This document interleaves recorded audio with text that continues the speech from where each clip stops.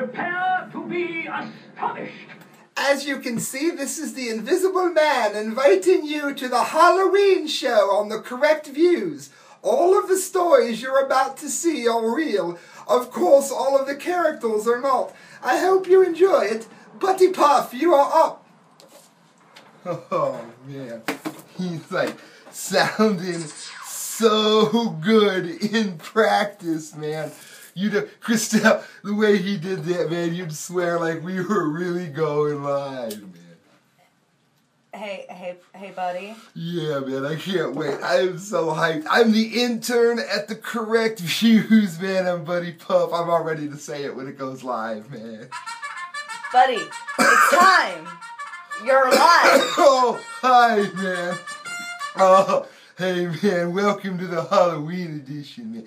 Sam wanted me to tell everybody that every Melatonin Monday, we're going to do a different one of the fake characters that we normally cram into one boring show. Like, this way we can turn it into, like, a whole bunch of boring little shows, like, throughout the month. Like, Crastel, is that a good plug? No, buddy. Alright, I'm just gonna go. You gotta get better. I'm gonna get better, Puff, man. Better, Buddy Puff, man. Alright. Listen, man. Roger Stone, his name is like Roger Stone. Couldn't get any better, man.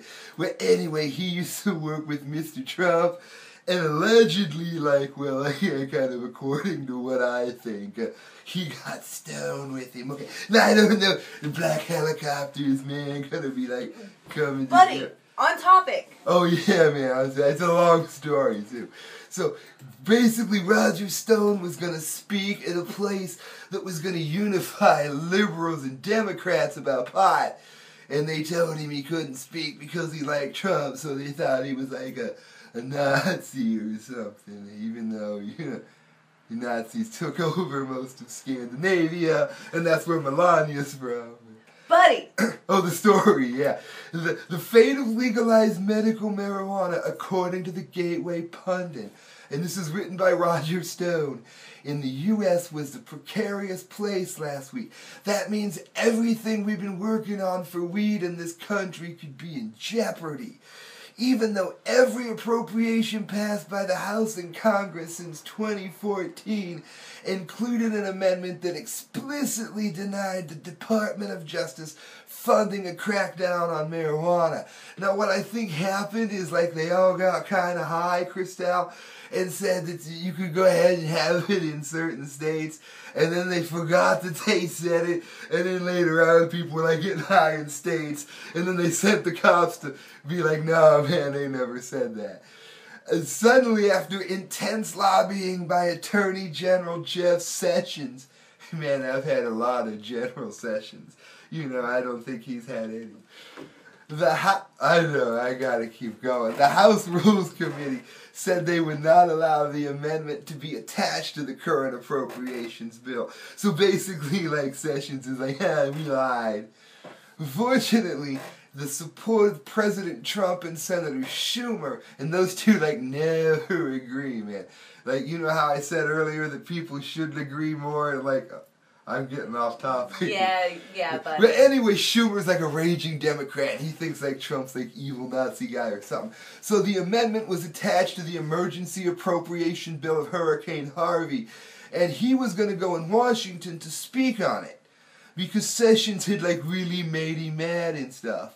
Well, recently he said, I launched a bipartisan effort, and not me, like Roger Stone, the United States Cannabis Coalition, to persuade Mr. Trump to honor his pledge made during the presidential campaign. I'm going to go ahead and take this off screen share so you guys there can see like a Halloween fun. I think they were getting none of the fun because I don't know what I'm doing. He said that basically the president was to order Attorney Jeff Sessions to continue to honor the Holder memo. Now, he said he's not a newcomer to the issue of marijuana, which is kind of something him and I have in common, so maybe I could be like Roger Stone and work with the president. Oh, sorry. I have written and spoken and marched and rallied for drug laws, he says, for 20 years with a name like Roger Stone, man. He spoke at the Countdown to Justice rally along with Russell Simmons and Reverend Al Sharpton, who also never agrees with Trump on anything, but they all agree on, like, getting high. So, Crastel, you think if we took the states that allow marijuana and got stoned with Kim Jong-un that we could fix everything? I thought you said this was a long story, buddy. It's one story. One story. Oh, wait, man, don't, yeah, you're right, listen. Well, shortly thereafter, a group of dissidents announced a boycott and said that he couldn't speak there. And the reason, like they said, he wasn't allowed to do it was that he was some kind of misogynist or deplorable racist and anti-Semitic rhetoric, while many of the alleged quotes that offend them are simply fabricated things that he never said. Which meant, man, they had like the really good weed, and they were getting stoned out of their minds, man. And then they were saying to themselves that there wasn't any possible way they were going to stick with it, so they just lied, you know. Speaking of sticking with it.